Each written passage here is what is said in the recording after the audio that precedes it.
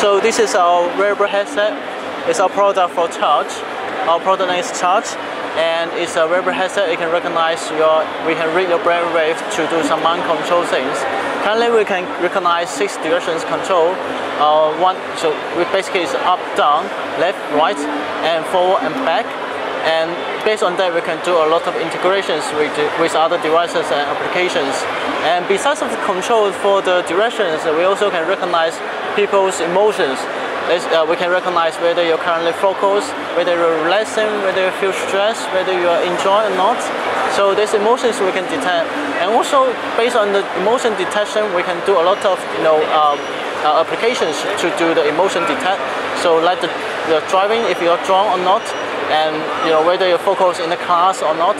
So teacher can know the students' reactions directly from the applications.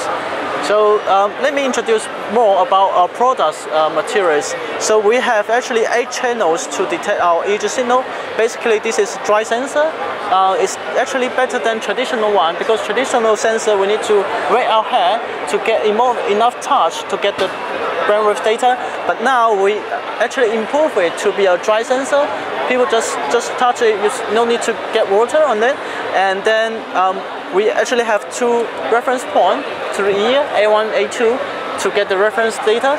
And it's totally 8 channels, so that it can help us get as much as more data as we want.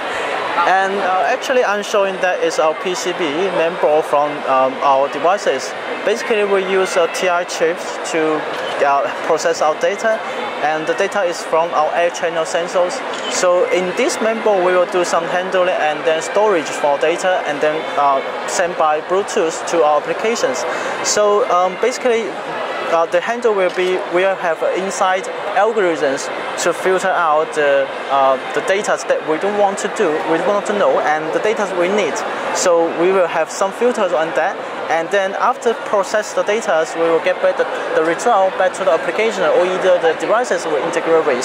So yeah, you can see in devices the PCB we just design and by our own self, and the chips you can see here.